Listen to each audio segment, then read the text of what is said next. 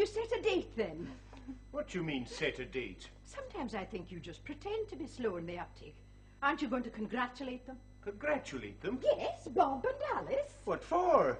They're getting married. Married? Bob asked me tonight and I've said yes. So, we're engaged. Engaged? Oh, never mind him. All he's going to do is stand there, blethering and repeating everything like a budgie. Come on through to the bedroom, Alice. I'm very happy, Dougal. Really, I am. I hope you're not taken aback too much, Dougal. But you must have seen the signs. What signs? Oh, you know. Some things are a bit difficult to hide. Bob Taylor, are you telling me that there is some urgency about this wedding? Of course not. I just mean that I've been hanging about here for weeks, manufacturing excuses, accidentally dropping in. I would have thought my interest in Alice was obvious, even to you. I knew it would come to this. Well, I hope everything works out. Oh, it will. Have you thought about it carefully? It's a big step. Look, Dougal, I know what I'm doing. I'll look after Alice. You'd better. What do you mean? You're a fisherman. Well, Alice is the best catch you'll ever get in your life. So you just treat her that way, or you'll have me to reckon with. Well, we'll not tangle on that score, Dougal. Well, just so as you know, Bob. Incidentally, do you know? What? The door to one of your outhouses is open. I saw it in my headlights. Oh, it'll be that feed shed door. The hinge is sprung. I'll have every rabbit in our vein in there. You'll need to help me. Mother, that door's open again. We're away out to shut it. Will you keep your voice down, else you'll be spending the rest of the night getting your son back off to sleep. You were saying, Alice? Oh, just that we're in no great hurry to get married. Being engaged makes it official, he says. What he really means is respectable. Bob's maybe a bit old-fashioned in that way. None the worse for that, though. Besides, you must know by this time that the biggest industry in Glendarroch is gossip. There's an awful lot of people here have nothing better to do than talk about everybody else. But now that you're engaged, that'll stop the tongues wagging before they even start. Oh, I suppose so. Bob is very straight, very decent. It worries me. Worries you? But you should be delighted. What is there to worry about? He tends to see things in black and white. With him things are either right or wrong. And the more I've come to realize that, the more of a coward I've become. I told you that before I came back here, there was a man in Perth. Yes? Now, that's all I told you. And I've always been grateful that you didn't press me any further. Well, it was none of my business. His name was Mark Stoddart. We got very involved. It lasted nearly 3 years. So what happened? He finished it, very abruptly. He must have been a fool. Oh, no. No, I was the fool. He was married. Oh. It's a boring old story. His marriage was on the rocks. He was desperately unhappy, and as soon as he was able to get free, we would make a life together. I believed him. You still feel something for him? Oh, no. No, that's all over now. Even before I met Bob, it was just a bad memory. So what is there to worry about? How is Bob going to react when he finds out that his blushing bride-to-be is a married man's cast-off? You said yourself, he's old-fashioned. You've got to tell him. I know. Bob won't like it. I might lose him. Oh, Alice, all this happened long before you even met Bob. But you've got to be honest with him, for your own sake. What do you think he'll do? He'll thank you for telling him, if I'm any judge of Bob Taylor. But you remember this. If he gives you up because you go to him and tell him the truth, then he's not worth having in the first place. We're beaten straight out of a tin to save washing a plate. Women can be very hard. Well, we've had to be, Dougal, to look after great helpless lumps like you. I suppose it didn't occur to you to put on the milk for the cocoa. You never asked me. What did I tell you? Helpless, utterly helpless. You'll have a cup before you go, Bob. No thanks, Mrs. Lackland, it's late. Oh, I'll see you off. Good night, then. Good night, Bob. And we're delighted with your news. Thanks. Dougal. When are they getting married? Well, they haven't decided yet. There's no hurry. Oh, well, that gives us some time. What has it got to do with us? When Alice goes, we'll need some help. You can't manage Donald and everything else on your own.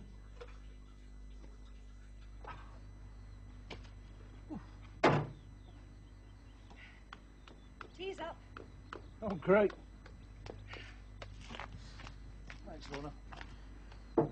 Problems? No, not yet. Well, most things, prevention's better than cure. With machines, it's not only better, but it's less expensive. And saving money's got a high premium around here. Lorna, I'm sorry. I wasn't getting at you. No? No, I just wasn't thinking. Forgive me. I'm all strung out. I hate being in debt. It's the worst kind of worry there is. It makes you suspicious of everything and everybody, even the people who are trying to help you. You only feel guilty with me because I lent you money. It's a common reaction. Not just you. Any man who is nice to me. I went through 57 varieties of hell with my husband, including money trouble. I swore I'd never be vulnerable again. I suppose it's only natural when you come along and try to help. I wonder why. What's in it for him, I ask myself. Nothing. One drink turned me into a derelict. A lot of people that help me get nothing for their thanks but a mouthful of abuse. If anything else, being a drunk taught me to accept help when I needed it. And for someone with an independent streak, it's very difficult to learn. But how can you trust me? I might never repay your money. I've got to trust you. It's the only way I can get you to trust me. Is that important? Yes, it is.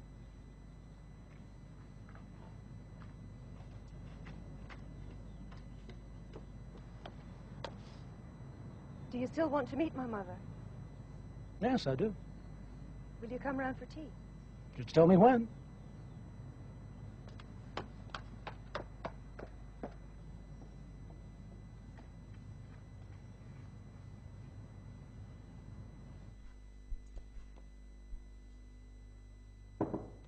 Come in, Bob. Right on the dot, eh? Yes, I got your message. You wanted to see me. If it's about the lease on the Finlayson Croft, I'm even more anxious than ever to tie it up. Oh, why's that? I'm just about to join the ranks of the great unfortunates. The what? The married men. Alice and I got engaged last night. Ah, congratulations, Bob. That's Thanks great very news. much. She's a lovely girl, Alice. You're a lucky man. Well, I think so. Sit down. I think this calls for a dram, eh? Aye. So when's the big day? Well, I haven't actually decided yet. But apart from anything else, once I get possession of the croft, I want to gut the whole place out. There's no point spending money on furniture and carpets unless you get the basics right first. That's quite habitable, though. Oh, yes, I know, but I want to rewire the whole place, build a decent bathroom on the back. Double glazing would help, too. You're talking about a lot of money. Well, it isn't exactly inexpensive getting married these days. Slange. Large. I've still to buy a ring as well. Look, Bob, it's really none of my business, but since I do pay your wages, I know that you can't have been stashing it away in sackfuls. I would hate to see you overextend yourself. Well, I'm a pretty careful sort, Mr. McIntyre. I mean, put it this way, I'm unlikely to be getting one of these nasty wee letters from the bank manager. No, it's just from what you've been telling me, it seems as if you're about to spend a considerable amount of money. Money that you, well, couldn't possibly have saved from your wages. So I just So wondered... there's more than Maggie Ferguson wondering where it came from. Well, you must admit, Bob, You it must does admit, look... Mr. McIntyre, in Maggie Ferguson's case, I'm not surprised. I'd expect it from her, but not from you. Look, she came to me and told me that she'd seen you down at Carter's Bridge with a poaching net, and a stranger was paying you a wad of money. Now, I'm sure there's a perfectly logical explanation. Explanation? The only explanation I'm due anyone is this. I've worked long and hard in this estate to produce good, clean water and good, clean fish, and in the process I've kept my hands clean too. And if you don't believe that, then you can start looking for a new water bailiff.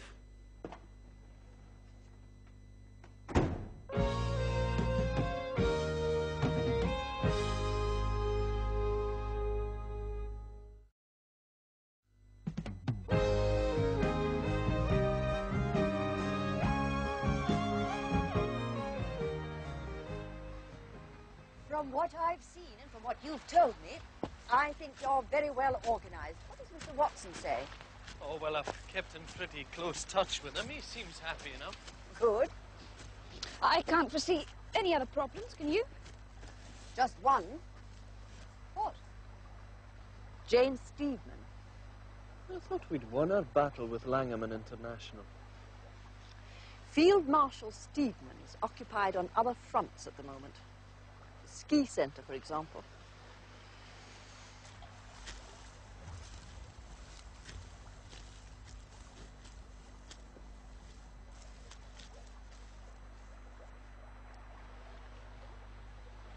But if you two establish your business, and it's seen to be successful, she'll attack. I don't see how. We've been very careful, Mrs. Cunningham. I'm sure you have, Jimmy. But I think that our Miss Steedman wants control of all the Glendarroch enterprises. But it's our money and our land. We're fireproof. The estate has money. And on either side of you, a great deal of land. What if Jane Steedman had a water sports centre set up in opposition? You wouldn't dare. Well, if I know Langham International, it's exactly the sort of thing they would do to start a battle.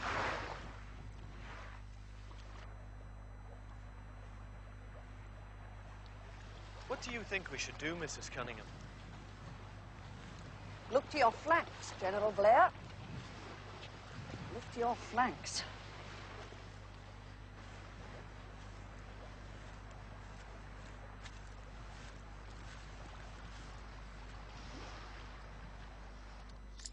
She'll be crawling now, Grace. And when your feet touching everything, that's a terrible stage. That's when you got to watch them. Mind you, Isabel, I'm used to it. I've still got Dougal under my feet, never mind young Donald. You'll be in for a busy time, Grace. What with the baby and making plans for the wedding. Oh, Bob and Alice will be making their own wedding plans, Maggie. And when's it to be? Well, they haven't set a date. They're in no hurry. Well, that's a relief. What? Well, with Bob Taylor involved, I was wondering whether the wedding wouldn't have to be sooner than later. Maggie, what a thing to say. Well, that Bob Taylor's a bad lot. Alice won't have to seek her sorrows married to that one. In all the years I've known you, Maggie Ferguson, I've never known you use a good word where a bad one would do. So Bob Taylor's getting the rough side of your tongue now, is he? Well, I have news for you.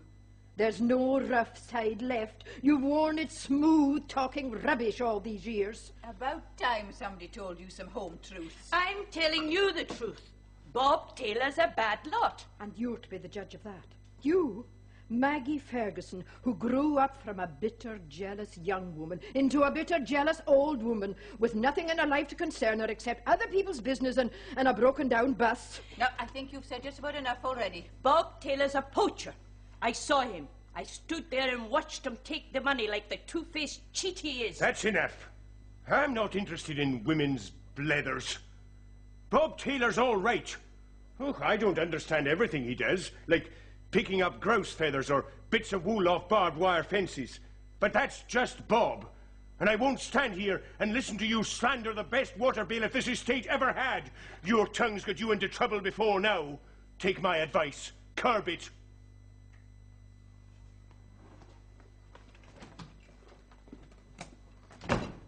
That woman's a monster. Well, you've certainly given me plenty to think about, Mrs. Cunningham. Thanks very much for all your advice. It's just a pity that kind of advice should be needed at all, Jimmy. However, don't worry too much at the moment. Well, thanks very much anyway. Right, I better go into the shop and see if I can give my mum a hand. I'll see you later on, Fiona. Bye, Jimmy. Bye-bye. Bye-bye.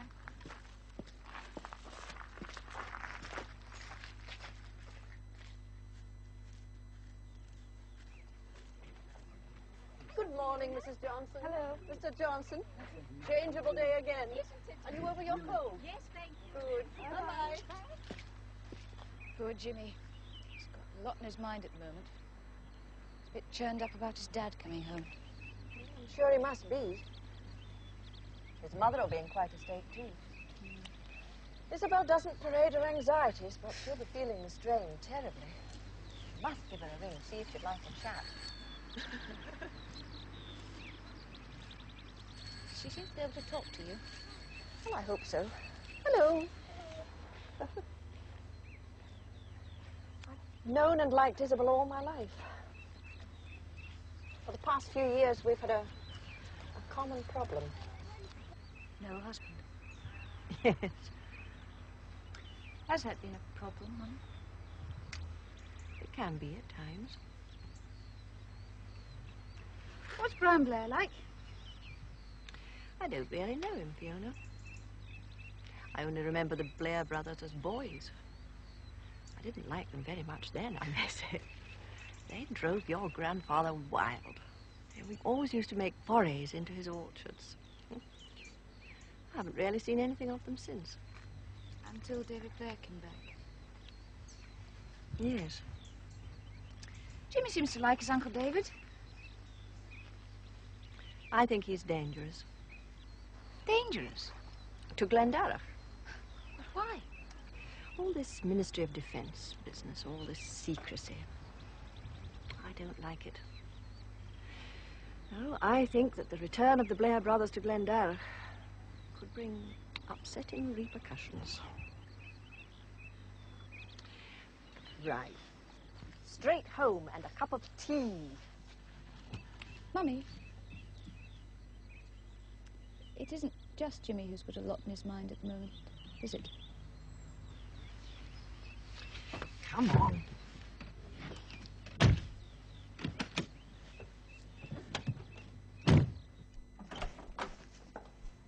Oh, hello there. Morning. Is Alan in? Deep in a meeting with Miss Steedman. Ah. No Lorna yet? No, she should have been in by now, but her mother's having trouble. It's probably that. Of course. Well, tell her I called in, will you? Before you dash off, I know I might be putting you in a professional spot, but, well, Lorna's pretty worried about her mother. I just wondered if I could ask you how bad Mrs. Seaton is.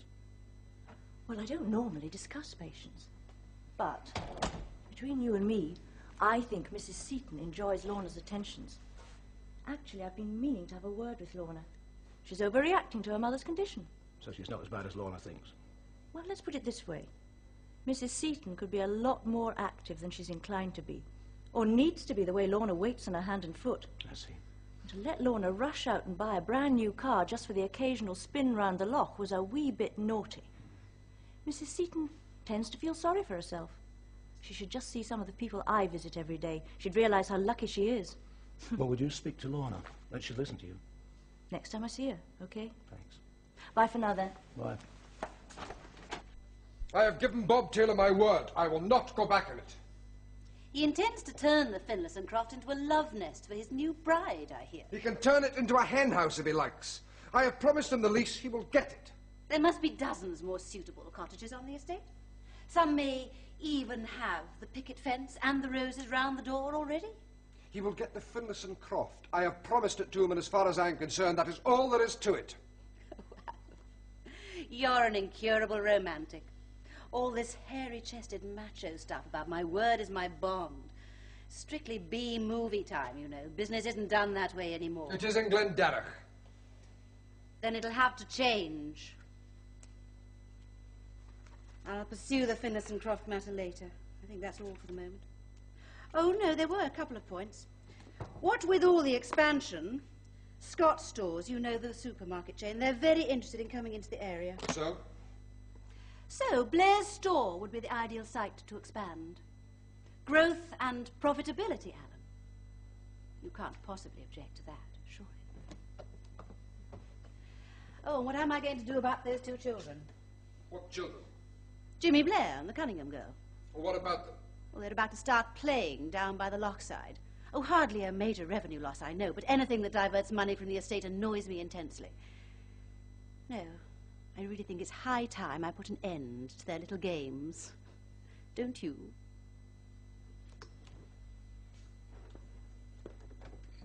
I don't think that would be wise, Isabel. Look, Jimmy and I'll go down to Glasgow and bring Brian home. You stay here. No, I think I should go, David. I mean, of all people, he'll expect his wife to meet him. Now, look, don't let's go overboard in this. Stepping out of those prison gates after 10 years is going to be emotional enough without having his entire family there to add to it. And apart from anything else, I think that your reunion with Brian should happen right here, within the privacy of your own four walls. Yes. Yes, that might be better. Look, I'll leave it all up to you, David. I mean, you know best.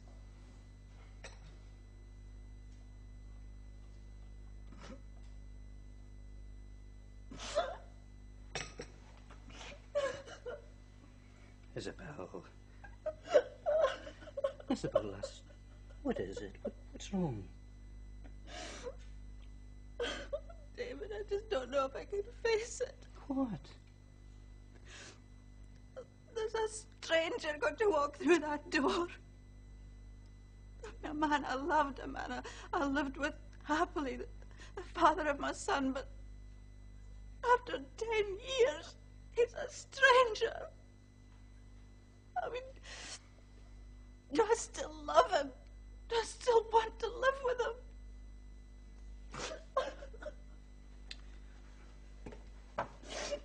You'll feel fine as soon as you see him. Two terrified strangers are suddenly flung together after 10 long years. In the eyes of the whole village, just waiting to pick up every word, every move we make. You're exaggerating. You won't feel like strangers 5 minutes after Brian walks through that door. You know, I've never admitted this to anybody, not even Jimmy, but putting a face on things for 10 years has really taken it out of me, David. I just don't think I could cope with another 10.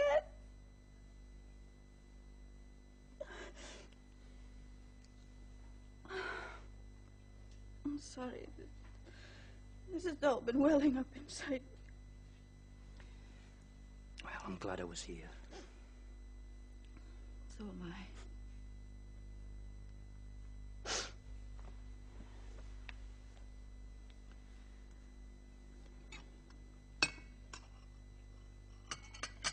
There's just one other thing I've got to get out of my system. For Jimmy's sake, and for my own.